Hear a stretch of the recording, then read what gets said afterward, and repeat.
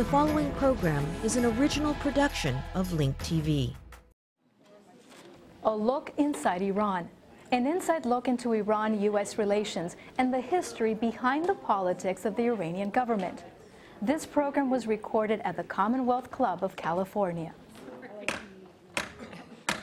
I always wanted to do this.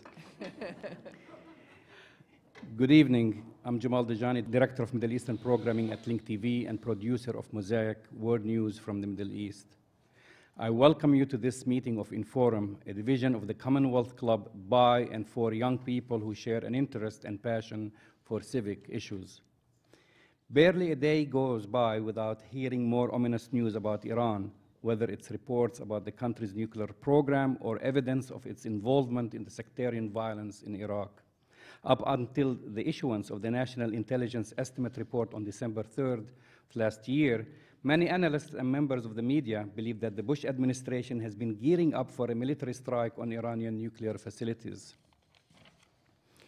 We then saw President Bush in January touring the Middle East in an attempt to isolate Iran from its neighbors. Meanwhile, the Iranian president continues to defy the West. This past Monday, Iran celebrated the 29th anniversary of the victory of its Islamic Revolution, and in a speech to tens of thousands of marchers, he vowed that Iran would continue its nuclear program despite international pressure. Tonight, we are taking a look inside Iran to demystify our so-called enemy and to share a fresh understanding about the future of our relationship. In this discussion, I'm joined by Barbara Slavin and Dr. Abbas Milani. Barbara Slavin is currently a senior fellow at the U.S. Institute for Peace on leave this year from her role as senior diplomatic correspondent at USA Today, and author of Bitter Friends, Bosom Enemies, Iran, the U.S., and the Twisted Path to Confrontation. Dr. Abbas Milani is the Muqaddam Director of the Iranian Studies Program at Stanford University and co-director of the Iran Democracy Project at the Hoover Institution. Dr. Milani is the author of many books, including The Persian Sphinx and most recently, Lost Wisdom, Rethinking Persian Modernity in Iran. Please welcome Barbara Slavin and Dr. Abbas Milani.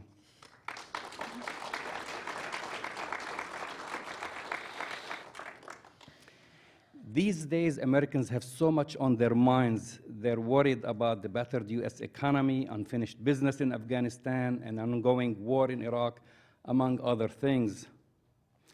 Should they also worry about Iran, Dr. Abbas?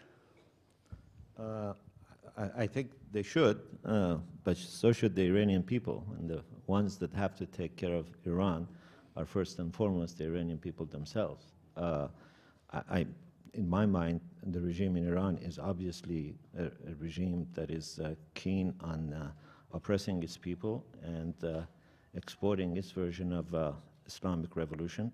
But if there is to be any stopping of this danger, it has to come from within Iran and by the Iranian people themselves. Yeah, I think the chances for a U.S. attack on Iran have diminished dramatically since the National Intelligence Estimate came out. There's been a lot of controversy about it, but the way in which it was written, beginning with the comment that Iran had halted its military nuclear program, kind of pulled the rug out from under the Bush administration in many ways, and those who had been pushing for some sort of military attack. I think there's still some speculation, perhaps some danger, that Israel might mount an attack on Iran. Iran has a nuclear reactor which was started by the Germans and finished by the Russians that's about to come online this year, and that might be one potential target. But I still find it difficult to believe that's going to happen. You know, there are sanctions on Iran, new sanctions, which are having some effect. And Iran is going into a very active political season, parliamentary elections in March, presidential elections next year. And the sense is, and my hope is, that outsiders will not interfere in these elections, but will allow Iranians at least to try to express themselves without pressure from the outside, and to vote on the economic problems in their country, which are caused by their current leadership, their current president, Mahmoud Ahmadinejad. So I think the chances are diminished. Also, the U.S. wants an exit strategy for Iraq. If we attack Iran, The level of violence in Iraq will probably increase because Iran will encourage Shiite militias to attack Americans there. And we have instability in Pakistan as well, another good reason to not start yet another war in the Middle East. I mean, do you still believe that the military option is off the table? Well, the president says it's not off the table, that it's never off the table. But I think the real chances for it happening before Bush leaves office are less than they were perhaps before that NIE came out. And I don't know. In my book, I quote Richard Haas, who's a former senior administration official, as saying the chances are 2 out of 10. That still sounds a little high to me.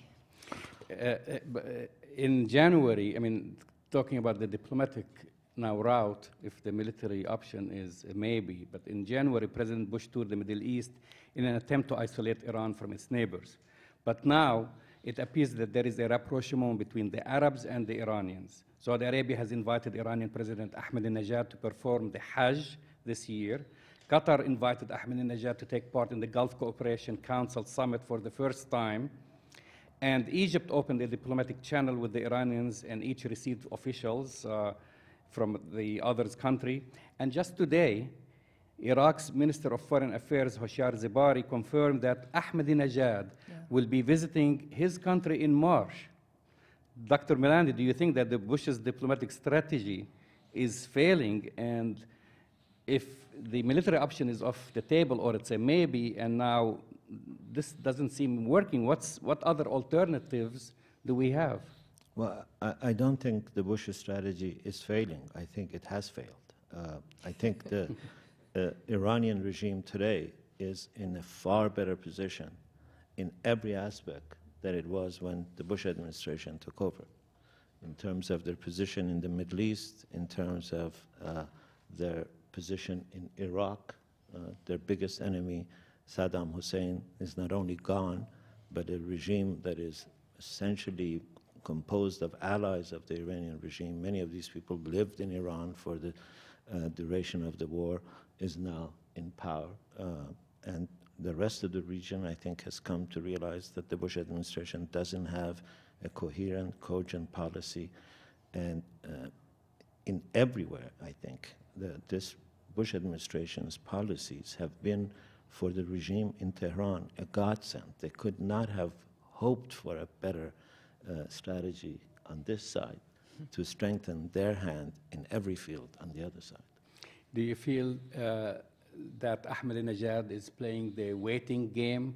We know now we have basically 3 candidates remaining. Obama is one, and Clinton, and of course McCain. Obama is the only one that said that he'll negotiate or he'll have a dialogue. So what they have to lose? They'll just sit and buy more time. Well, first of all, Clinton has also said that she will negotiate, but Obama said she will negotiate the first day without any condition, which I think is a very wise policy.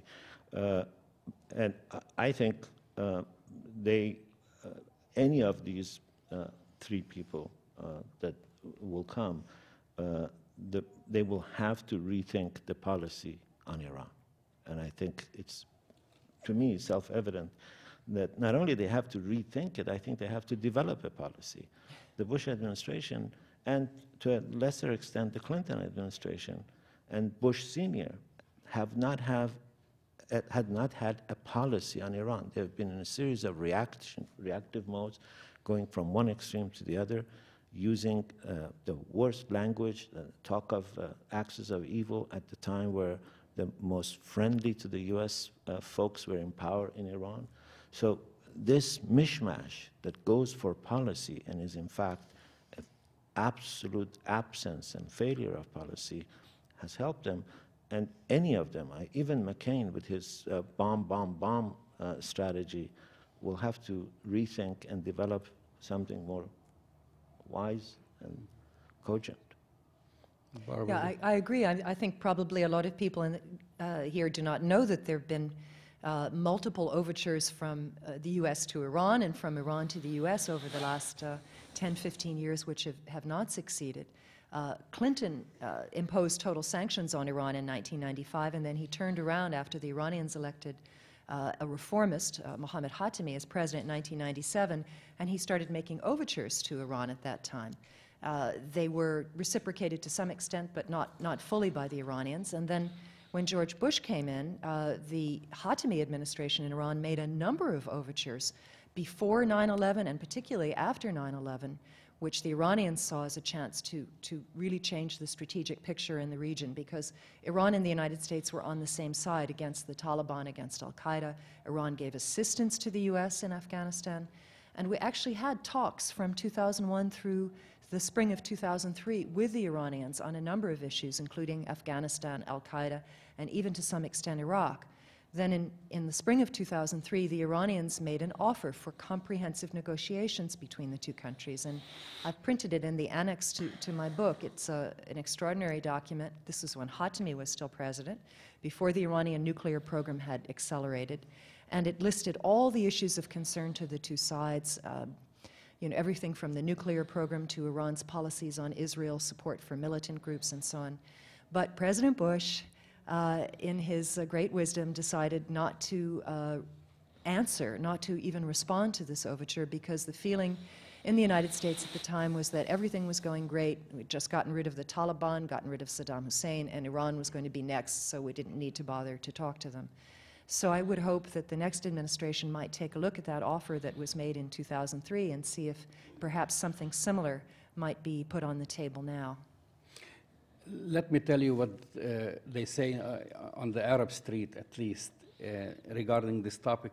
You mentioned before that Israel might strike or conduct a strike against Iranian nuclear facilities. As a matter of fact, today, Ehud Olmert was in Germany, and he reiterated that Iran must be stopped and so forth. Now, there is a perception, this is on the Arab street, that the U.S. in effect is fighting a psychological proxy war with Iran on behalf of Israel. How true is this? Well, it's clear that Iran's nuclear program is more of a perceived threat to Israel than it is to the United States. After all, we're very, very far away, and Iran is not exactly going to attack the U.S. with nuclear weapons. I personally doubt Iran would attack Israel. Israel has 200 nuclear weapons. It has submarine-launched weapons. It has a second strike capability. To attack Israel would be suicide. But what in Iran with a nuclear capacity would do for Iran, it would increase its prestige, it would perhaps embolden some of its proxies, its partners such as Hezbollah and Hamas would be feeling their oats, would be even more provocative in some ways than they already are. I mean, these are concerns, I think. And the former Israeli deputy defense minister said something very interesting a couple of years ago. He was asked why Israel fears an Iran with nuclear weapons so much. He said that it would frighten Jews from moving to Israel and would perhaps induce some Israelis to leave, Israeli Jews to leave, because they would perceive it as an existential threat. So the threat is really more demographic and psychological than it is real. But it's not only Israel that would be impacted by this. The Arab states in the Persian Gulf do not want an Iran that is the obvious hegemon in the region because of its nuclear program. The Arab states in the Persian Gulf might not openly articulate their opposition to nuclear Iran, but obviously they're not going to stand by and allow Iran to become the clear dominant force in the region because of its nuclear. We know already they are beginning to talk about launching their own nuclear program. Saudi Arabia is talking about launching a nuclear program. Kuwait, Jordan, and part of the reason that I think the U.S. is involved in this, part of it is obviously Israel, but there are other aspects of it. It will lead to an arms race in the Middle East. It will destabilize some of the U.S.'s allies, like Kuwait, like Bahrain, like Oman. The Iranian regime, as Barbara said, will become more emboldened. Now they're worried about what the U.S. might do to them. If they are a nuclear state, they think they will have a kind of immunity from any outside pressure. And all of these things, I think, together make the U.S. concerned. And the Europeans. I mean, the U.S., you might say the U.S. is run by Israel. What about the Europeans? What about China? But really, how much of this is a a fear that is caused by the media or by our interpretation of Iran's nuclear power. I travel all over the Arab world, and Barbara, the same. And when I talk to people there are not worried about Iran. I mean, I'm talking about the average people. I'm not talking about governments destabilizing this government or that government. But the average Arab is more worried about what's going on in Iraq, what's going on the Palestinian-Israeli front, what's going on in Lebanon, and of course other things, the economy. And the last thing on their mind is that hegemony, that Iran is going to influence their life one way or the other. I mean, I know a lot, in the West, there has been this talk about the Shiite crescent. And this is a popular thing here, Iran's influence into Iraq, Syria, Lebanon, and so forth. But a terminology, I think, first coined by King Abdullah of Jordan. How real is this? Or is this a conspiracy created by the West to drive a wedge between Sunnis and Shiites, Arabs and Persians? You want to take a stab at it? Well, first of all, I don't know what Arab streets think. I have no evidence. I don't know of any polls that have been done on this. What I do know is what Saudi Arabia has said and done, what Kuwait has said and done, what Bahrain has said and done. And I don't think the tensions between Arabs and Persians are the creation of Israel or the United States. These are old. I can speak on the part of Iran. Iran has had racist attitudes towards Arabs for 1,000 years. Iranians have been burning the effigy of Omar in their houses for 1,000 years, long before America was even an idea. To say that this is the concoction of American imperialism is looking for the wrong conspiracy. I mean, you're right about this thing. You always hear complaints, from the average Iranians about the economy, about different issues, and now we have, people are confused what's going to happen with the upcoming elections. But one thing strikes me is always when you talk about the nuclear program, it has become a national pride for the average Iranian. Yes and no. Yes and no. At least this is what I've been seeing on television. Do you feel that it has become, or is it a drain? On this one, we have some evidence. There are polls that have been done, actually, and only about 1/3 of the Iranian people have said that the nuclear issue is a life and death issue for them. A great majority of them have said they want a nuclear program. If you ask Iranians, should Iran have a nuclear program when Israel has a nuclear program, I suspect 9 out of 10 of them will say yes. But if you ask them, do you want this regime to have a nuclear program, in which case it will stay 10 years longer, I think you won't get too many takers. That's the real question. That's why this regime wants the nuclear program, precisely because it is weak inside, right. It is a vulnerable regime, and it wants to have a nuclear program to make itself impervious to inside and outside pressure. To me, this is, the regime has had its complete monopoly of telling the Iranian people everything it wants about this nuclear program, and some of the most basic facts have been hidden from the people. The real cost of this, the real economic cost of this, the scientific cost of this. Iranian students are now being barred from universities all across the world simply because Iran wants to enrich uranium. That's a bad deal to make. And if the regime has sold it to the people, and I'm not sure it has, it's so much to the detriment of the regime. This is one more betrayal of the Iranian interest by a regime that only thinks of its own values. Enrichment of uranium was something the United States and Israel did in 1950. It is not cutting-edge science. They're depriving Iranians of cutting-edge science because Ayatollah Khomeini wants to enrich uranium. That's, I think, a bad deal that they have sold to the Iranian people. I don't think people should be fooled by the speeches that Ahmadinejad gives and the pictures of demonstrators in the streets of Tehran. I've been in those demonstrations, and they are staged, government demonstrations. They bring kids in from the schools, they bus them in, they put placards on them saying nuclear energy is our legitimate right, and the kids have to march around wearing these things and chanting slogans.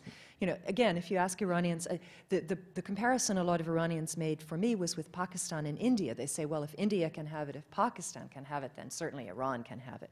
You know, so it is a sense of pride, but they're talking about a civilian nuclear program, not about nuclear weapons, which I think the majority of Iranians would say that they don't want, and that would be more of a danger to Iran in a way than an advantage to them. But a lot of this is orchestrated by the regime, and you really should not be fooled by the slogans.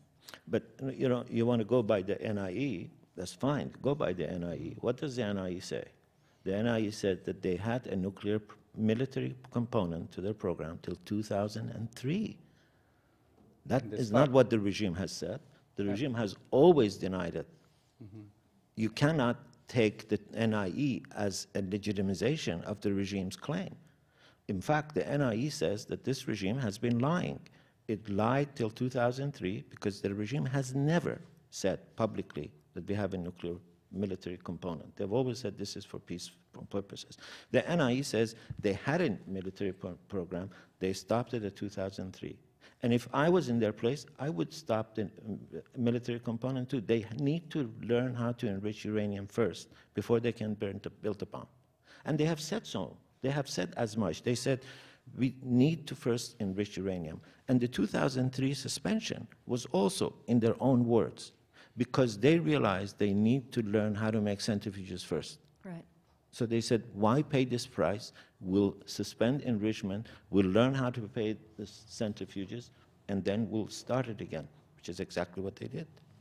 I think, Barbara, in your book, you interviewed Bruce Riedel, former top official on the National Security Council, and you quoted him saying that Israel might strike Iran first. I mean, this is a high possibility, dragging the United States into a wider conflict. Yeah. I mean, is this a real threat from what we're seeing? If what you're saying is true, Israel's not going to just sit idling, Right. waiting I think for Iran to complete developing its nuclear program. I think it is a threat, but as I said before, I think there are constraints on Israeli action, concerns about what Hezbollah would do, concerns about what would happen to the Americans in Iraq, and you know, they would have to have American permission to do this. Let's face it, they could not pull off something like this without informing the United States. First, they have to fly over Arab countries in order to get to Iran. It's also, at least I'm told by experts, the Israelis couldn't really do the job properly alone. They don't have the planes that have the refueling capacity. They don't have enough munitions to do it. They would need some sort of U.S. support. So Bruce Riedel, who was a senior official on the National Security Council in 3 administrations, thought that Israel might start it and the U.S. would somehow feel obliged to come in and finish it. To the extent one could say you could finish a conflict like this, I'm afraid that would be highly optimistic that one could attack Iran in this way and consider it done with a few airstrikes. And Iran today is not Iraq of the 1980s. It's, I mean, I don't know again if this is propaganda, but every month or so we see the Iranians launching a new missile, testing a new missile. Now they've sent one into outer space. And do you have any information, Dr. Milani, on Iran's military capabilities? Well, Iran was not even Iraq in 1980. Iran was 3 times the size of Iraq. Iran is a country 3 times the size of Iraq. Its military is much, much larger. And when the U.S. invaded Iraq, it was the 2nd time. It was after a war of attrition for 9 years, where Iraqi forces had been hit, the infrastructure of their military has been hit. Iran has a very robust military. It has a very strong revolutionary guards. It's a different terrain. It's not a flat land where you could do what the U.S. did in Iraq. I think that's why the military, and the intelligence agencies are so worried that the Bush administration might in fact do this, that's why they wrote the NIE in a way that would obviate that possibility, because they know how stupid this would be. This is not Iraq. It's 10 times worse than Iraq.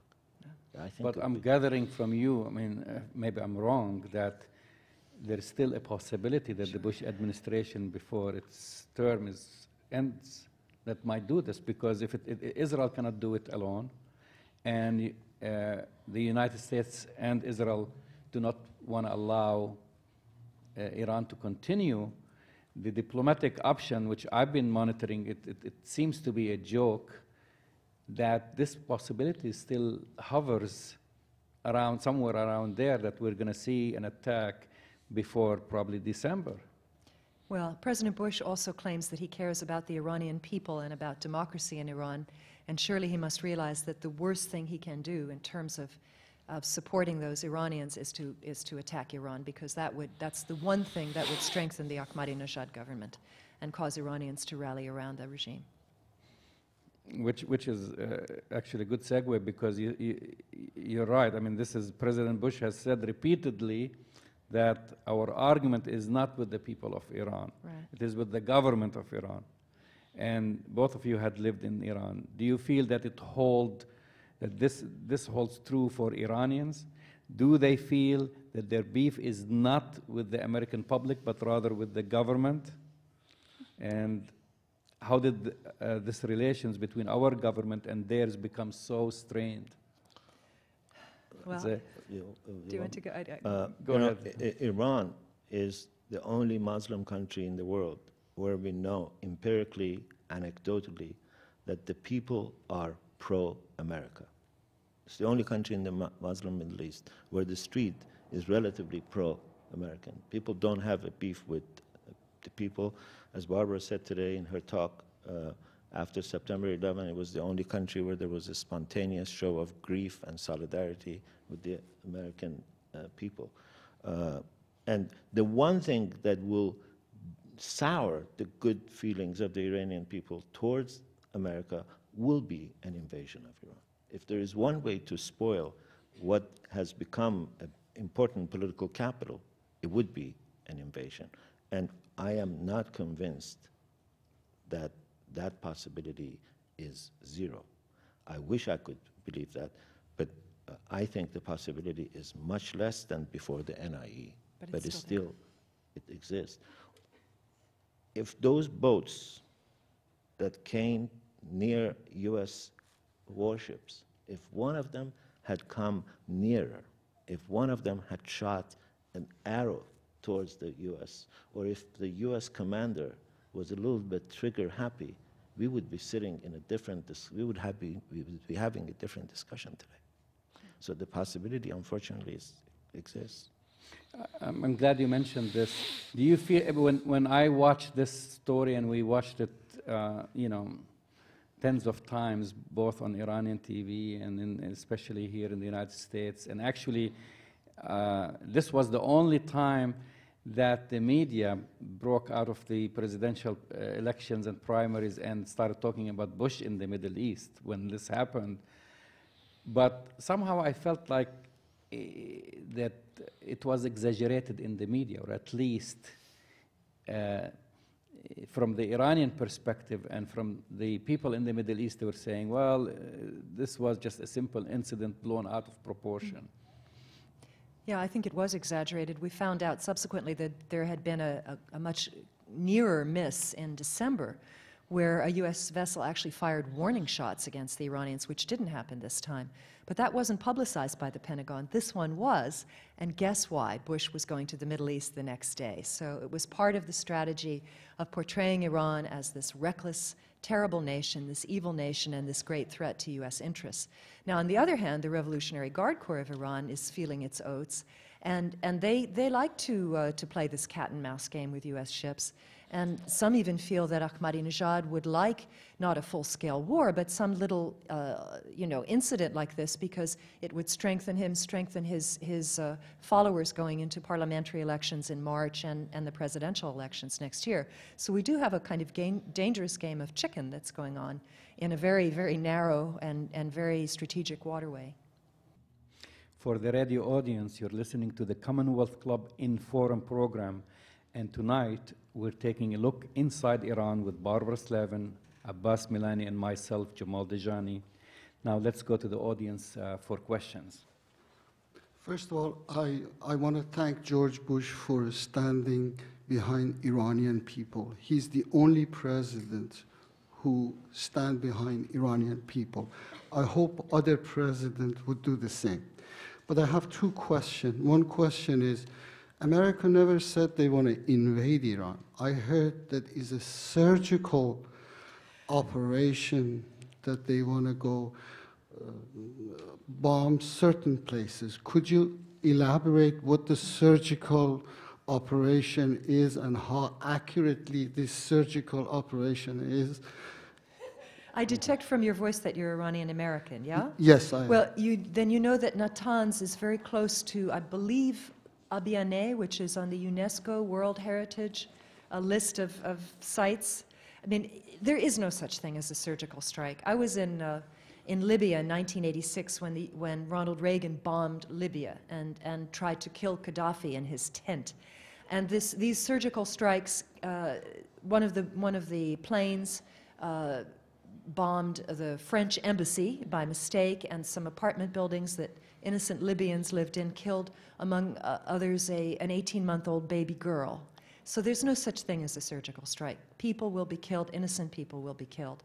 And also, how can you know whether you're getting all of the sites? I mean, perhaps some of them are hidden. Iran is a very mountainous country. You know, they've had help from the North Koreans, who are experts at tunneling and putting things in caves. I think it's bogus to think you could do this and that you could really manage to eliminate the program. You cannot bomb the knowledge out of the heads of Iranian scientists. They will restart the program. The Israelis, you know, in 1981, they bombed the Osirak reactor in Iraq. Iraq had one facility, and what happened? Iraq redoubled its efforts to build a nuclear program after that. My understanding, this surgical operation is to destabilize Iranian government, not just particularly for the nuclear plant. So destabilizing government, it would not be in Natanz, probably would be some place for the air defense system or something. So I don't know how, you know, this is what I like to know. But again, that's wishful thinking on the part of the Bush administration, that this sort of attack would destabilize the regime. You know, it could very well solidify the regime. There are two programs that have been, two plans that have been divulged by the Defense Department. One of them calls for hitting 10,000 sites. You're sitting in San Francisco and you're hoping for 10,000 sites in Iran to be hit in a surgical strike. Would you be willing to have your son and daughter next to one of these sites in the city of Isfahan? No, I don't. So the idea of a surgical strike in Iran is a great myth. The Iranian regime not only has put it in by Natanz, many of the most important surgical sites are in the city of Isfahan. Yeah, the most beautiful Muslim city in the world. Built underground in Isfahan. If they use bunker busters, which is what they have to do, I suggest you read a study by concerned scientists. They estimate the radioactive material that will come out of this will kill up to 700,000 Iranians. And this is before Bushehr is operational. If Bushehr is operational, and it is to be 6 months, and they hit that, you can expect something like a Chernobyl to happen. And to wish that to happen, even to this regime, because it will kill 1 million people, I think is killing the baby and babies with the bathwater. My second question for Mr. Milani is, you said the regime is going to be changed within. How many years? You estimating 50 years, 10 years, 5 years? Thank you. Maybe I should say 50 so that I won't be alive by then.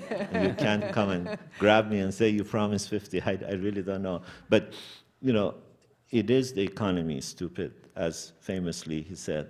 And if a regime cannot solve a society's problems and it cannot offer them hope, it cannot remain.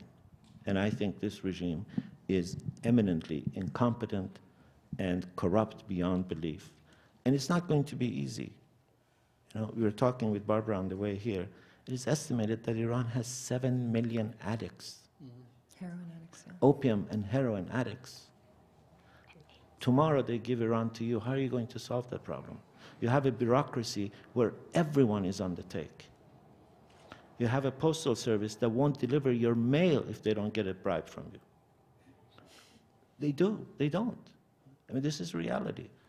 And it's not the postman's fault. The postman can't make ends meet if he doesn't take the bribe. Everybody is taking from everybody. That's the moral corruption that this regime has brought to the very fiber of Iranian society. It's going to take a long time to fix it. Yes, ma'am. To the panel, would you please explain what would be the role of Rafsanjani in all this? We have never spoken about him. She interviewed him. I've interviewed him. He's quite a character. Rafsanjani, you know, he represents the revolution and in some of its worst aspects, in a way. His family has become fabulously rich. They were pistachio farmers before the revolution in a place called Rafsanjan, and then he was one of the leading lights of the revolution. He's been a very important figure. He was a president for 2 terms after the Iran-Iraq War, and his family is reputed to have its fingers in just about every pie in the country. At the same time, he's a very pragmatic individual. He's very pro-business. And after the Iran-Iraq War, he set about trying to reconstruct the country. He was the first to really invite members of the Iranian diaspora to come back to the country, to reclaim their property, to invest in Iran again. And he began a process of social relaxation. It didn't go that far. Hatami very much continued it and intensified it. But he also was someone he ran for president again. He couldn't run for a 3rd consecutive term, but he ran again in 2005 on a platform of improving relations with the West. And he certainly suggested that he would be amenable to some kind of deal about the nuclear program, that he would put some limitations on it in return for a lifting of U.S. and other economic sanctions against Iran. So he's an important character. He has 3 sons, 2 daughters, who are all very interesting and influential. He actually has a daughter who I think would have made a great president of Iran, Faizeh Hashemi, a real firebrand. She tried to run for president, and she was told, no, women cannot run for president. And so she went off in a huff, and she's gotten a doctorate at Oxford, I think, or Cambridge, in international relations. She started a couple of newspapers. She was in charge of the Women's Athletic Association for a while. Very interesting. And then he has sons who are interesting as well. One of them said something to me in 2005 which got his father in a lot of trouble. He said that if Rafsanjani were elected president again, he would make the supreme leader like the King of England, namely a ceremonial function. Needless to say, the supreme leader didn't like this very much, and Abbas Milani thinks that's one of the reasons why he tilted toward Ahmadinejad, and Ahmadinejad won in 2005. As long as Rafsanjani is breathing, he will be important in that regime. Currently, he heads a group called the Assembly of Experts, which will choose the next supreme leader. If Khamenei dies or is incapacitated, Rafsanjani heads a body of 86 clerics who will choose the next supreme leader, and that's pretty important. Do you want to add something, Dr. Milani? I just want to add that in the last year of his presidency, at least 3,000 prisoners were killed in Iranian prisons. When just before signing the peace agreement with Baghdad, with Iraq, Ayatollah Khomeini ordered a cleansing of the prisons, and Mr. Rafsanjani was presiding over the murder of at least 3,000 innocent prisoners. Some of them were tried for 30 seconds. They were asked 3 questions, and if they trembled, if they gave the slightest wrong answer, they were sent to the firing squad. There is a doctoral dissertation at Harvard University Law School written by a young Iranian who documents all of this and considers that crimes against humanity, and Mr. Rafsanjani is one of those people who's on that list. So his hands are not clean? I think his hands are, as we say in Iran, up to here in blood. Yes, sir. Hi, I had a quick question.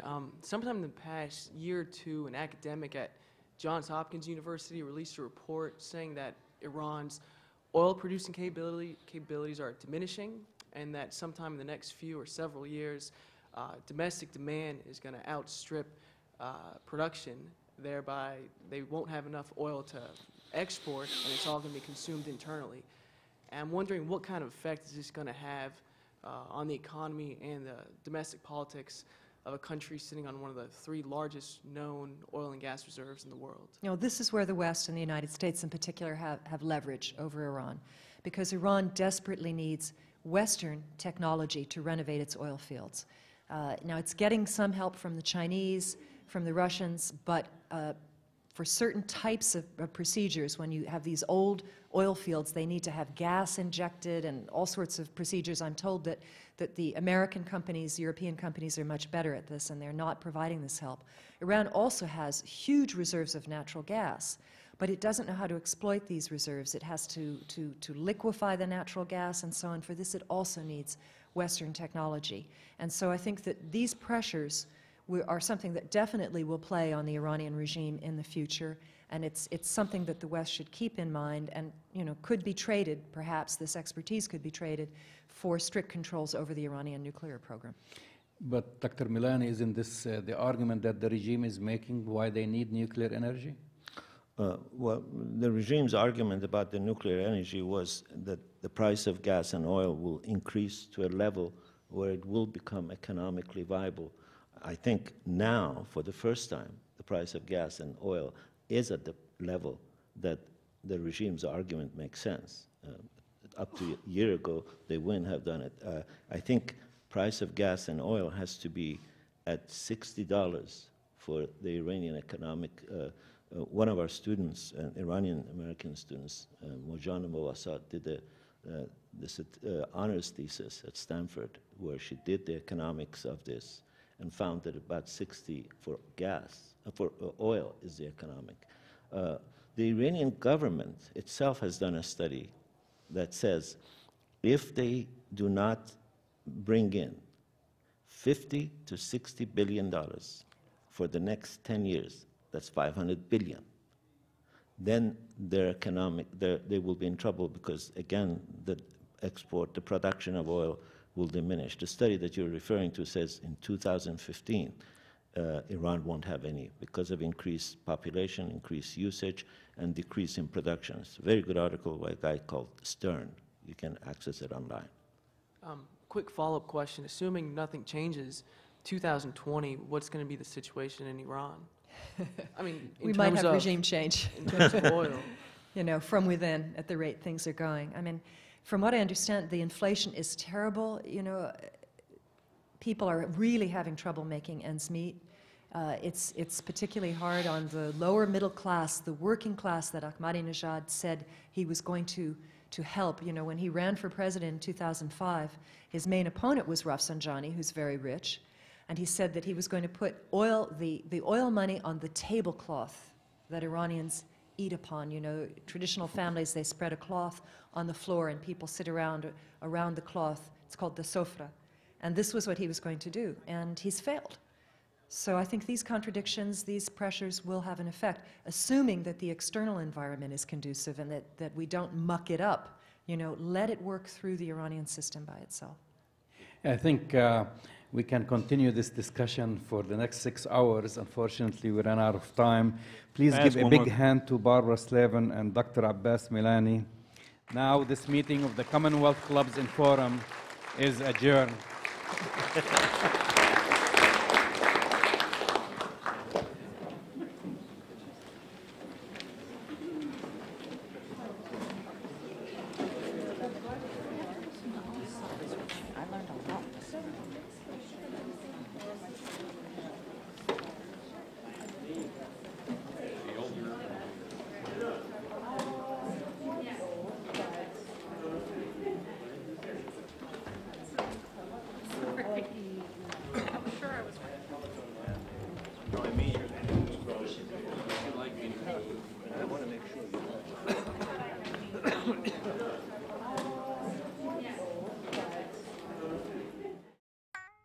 This program is brought to you by Link TV for educational and non-commercial use only.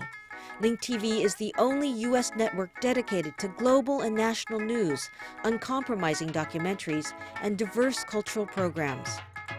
Programs that connect you to the world.